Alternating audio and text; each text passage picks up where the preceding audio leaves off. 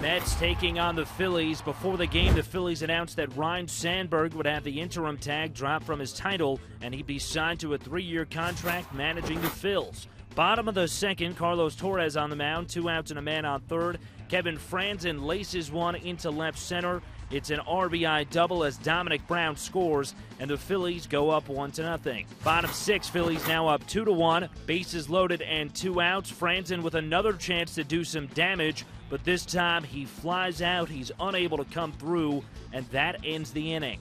Top 7, Wilfredo Tovar steps in with 2 men in scoring position against Cliff Lee, looking to put the Mets in front.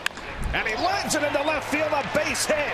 Lagares scores. Recker stops at third. It's booted by Brown. Recker races for the plate, and the Mets take the lead.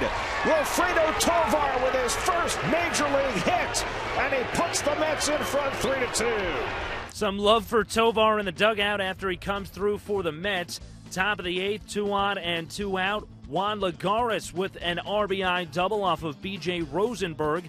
Daniel Murphy comes in to score. That pushes the Mets lead to 4-2. Bottom of the 8th, Vic Black on in relief for the Mets, facing Chase Utley, and he gets some help from his defense. Utley hits it out to left center. On comes Eric Young to dive, and he made the catch.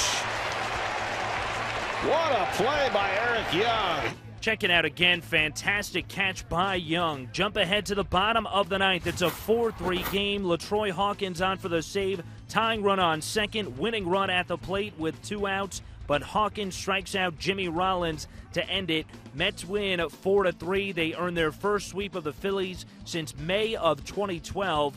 Lagares finishes 3 for 4 with a double, an RBI, and a run scored. Carlos Torres gets the win, allowing 2 runs and 7 hits in 6 innings of work while striking out 6.